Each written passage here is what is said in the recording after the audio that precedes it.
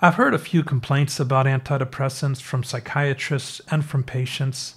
They tend to be things like this: that antidepressants don't address the underlying pathophysiology of the disease, that they have too many side effects, particularly sexual side effects, or that antidepressants just aren't powerful enough with only small differences from placebo. So what if we had a treatment that addresses the underlying cause, has few side effects, and a big effect size? You'd think we'd all be using it, but we're not. That's lightbox in seasonal affective disorder. The status of light therapy did start to shift about 20 years ago when the American Journal of Psychiatry concluded that it has a large effect size in both winter and non-winter depression, around 0.8 to 0.9, which is much larger than the 0.3 to 0.4 range we see for SSRIs in their effect size.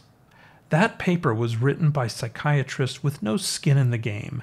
They were not light therapy researchers, and many of them, like Charlie Nemiroff, were heavily funded by the pharmaceutical industry. As far as side effects, outside of headaches and eye strain, light therapy is pretty well tolerated and even improves sexual dysfunction, possibly by raising testosterone levels in men, which tend to go down in the winter. So after 40 years of research and dozens of trials, I wasn't expecting to find much that is new when another controlled trial of light therapy rolled out from China this year. But this study didn't focus on depression outcomes. Instead, they looked at cognition and what was going on in the brain during light therapy. They randomized 88 patients with mild depression to either lightbox or, as a sham placebo, a dim light box that wasn't powerful enough to treat anything. At the end of the trial, those who used the real light box for 30 minutes in the morning for these 2 months were less depressed, as expected, and they also had better attention and vigilance. On fMRI, those two cognitive benefits correlated with improved connection between the right cerebellar lobule 9 and the left temporal region. That sounds promising, and it's in line with earlier studies of light therapy in dementia and traumatic brain injury, where it also improved cognition. But I've got to dampen the enthusiasm here. Whenever you see a study of cognition, check whether they corrected the results for tests of multiple measures. Cognitive tests usually have dozens of measures, which means that we're likely to see some random bits of improvement or worsening here and there just by chance alone. And these results did not pass that higher level test of multiple measures. But something else did stand out to me in this study. They found that the light therapy reduced activity in the default mode network.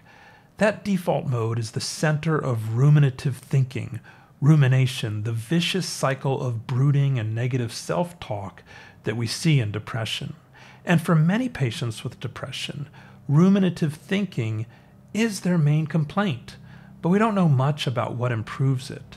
So TMS, transcranial magnetic stimulation, has some positive data, and this is encouraging on the biological front with light therapy, but I'd also like to see data with light therapy to see if this biological finding actually makes a clinical difference in ruminative thinking.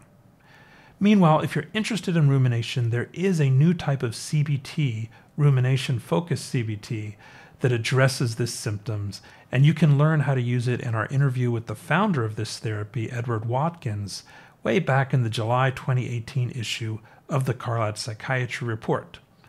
For light therapy, I have a step-by-step guide on how to use it on my website, chrisaikenmd.com/light therapy. And if you've followed those recommendations before, I have made some recent changes to the product recommendations for purchasing a lightbox. If you enjoyed this video, subscribe to our channel and head on over to thecarlatreport.com and consider subscribing to our newsletter, which brings you unbiased news about all things psychiatric, with useful clinical updates, expert interviews, and bottom-line assessments of the latest research studies. Thanks for watching.